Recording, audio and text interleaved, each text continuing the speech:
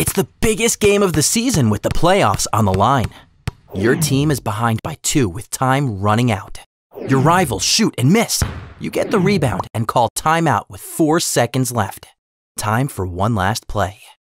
Imagine you're in the coach's seat. You can go for a 3-point shot to win or a 2-point shot to go into overtime. What should you do? Coaches need to make high-stakes decisions while facing lots of uncertainty. When things don't turn out right, there's a lot of second-guessing.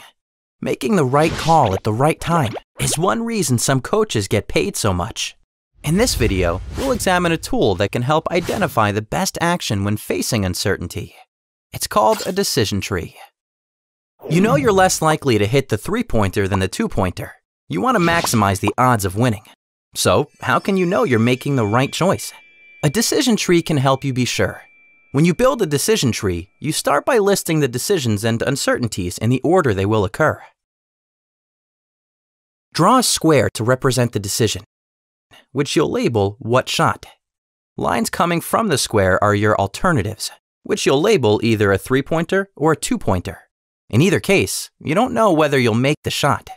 Draw a circle to represent the uncertainty, and lines coming from the circle represent possible outcomes. Since you can only make or miss the shot, you can label the outcomes on the tree as yes and no. Making a 2-point shot results in another uncertainty. Will you win in overtime? So you add that to the 2-point shot branch of our tree, like this. Next, you'll need to represent the possible outcomes at the endpoint of the various branches, in this case, win or lose. Following that, you'll add probabilities to the tree, starting with the 2-point shot. Let's say a good estimate for a 2-point jumper based on your year's average is 55%. You would put that probability in the yes branch, and that makes the no branch 45%, since they total 100%. Now how about winning in overtime? This might be 50-50, assuming you've been evenly matched this far in the game.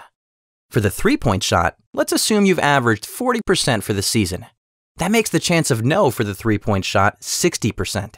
That's everything we need to decide what to do. Now, following the 2-point shot path, you're 55% likely to make the shot and 50% likely to win in overtime. To find the probability that will make the 2-point shot and win in overtime, we multiply the two, giving us a 27.5% chance. Since we're equally likely to lose in overtime as win, the chance of losing in overtime is also 27.5%. This is called a joint probability. Now, let's fill in the rest of the tree.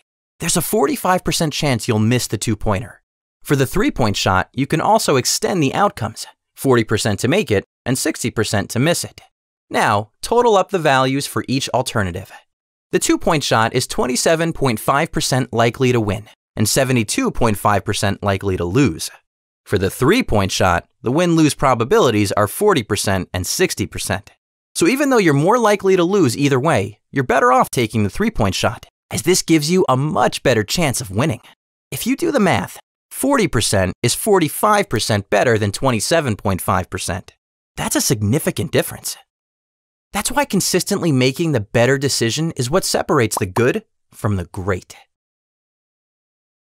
This kind of sound reasoning can give you confidence when facing uncertainty and protect you from decision traps like hindsight bias. Hindsight bias is our natural tendency to look at the outcome of a decision and evaluate the decision based on the outcome. You can make the right choice and lose. Facing a similar situation, you should still make the same decision. You can make the wrong choice and win. This means you got lucky. You shouldn't have done it, and you shouldn't do it again. A good decision doesn't turn bad because the outcome's bad. A bad decision doesn't turn good because it had a good outcome. Avoid the decision trap of looking backwards through hindsight bias. Focus instead on getting to better decisions beforehand. Tools like decision trees and the decision chain help you identify the difference between a good decision and a bad decision in advance. Now that you understand the basics of building a decision tree, you can apply it on your own to identify your best alternatives. This tree was simple, but this approach can be applied to any decision to identify the best alternative, given what you want and what you know.